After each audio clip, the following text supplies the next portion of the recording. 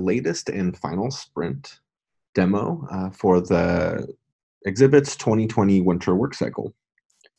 This has been the culmination of a 2-week sprint where we've worked on many things, but the things that we'll primarily be demoing today are two main features, which has been our homepage redesign and our work on Search Across. We anticipate that by the time this video is published, that these features will be in production. We are going to be demoing this in our stage environment right now. So some of the exhibits that we may be showing aren't exactly reflective of their state in production or the items in them, but just wanted to call that out. The first thing that I'd like to show is some of the work that we've done around the redesigning of the homepage. As you may notice, the sidebar is now not here.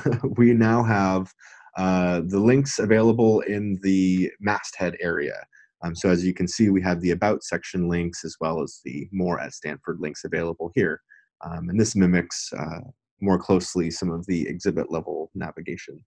The moving of that sidebar up to the masthead area, it gives us more room on this exhibits landing page to show at this page width, for instance, 4 across, where we would only be able to show 3 exhibits before. So this allows us to kind of get more content onto this page.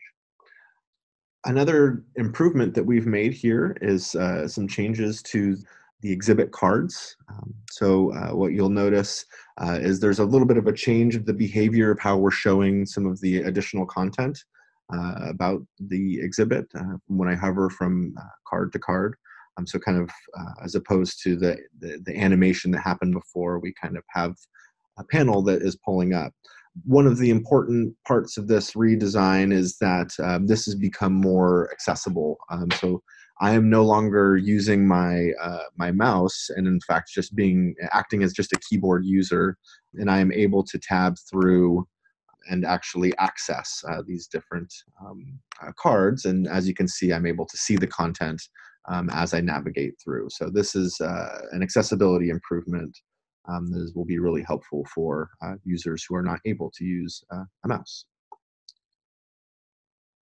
The other feature that I'd like to show is our work on Search Across.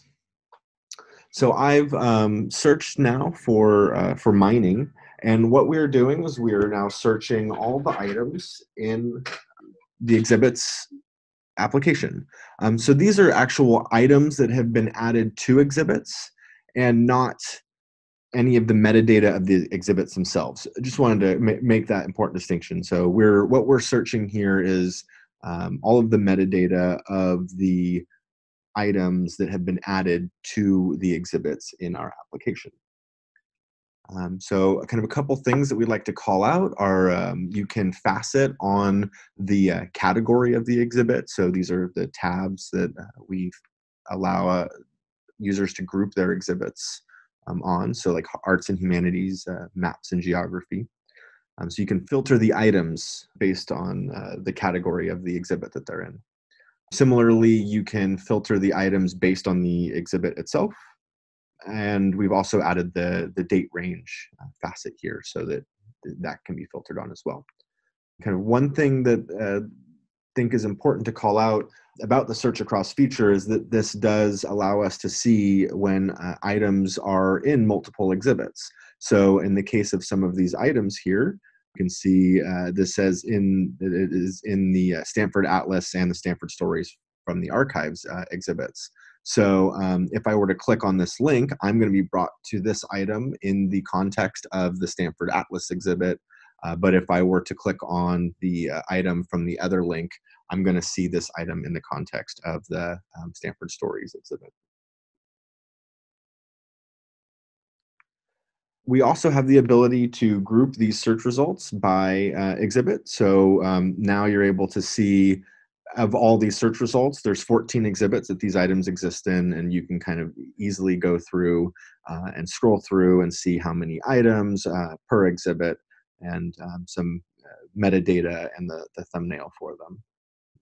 Also, you can go into the gallery view for this by exhibit So we offer several different views to the ability to access this content. So kind of very similar to the other search results views that users will be used to in the exhibits application.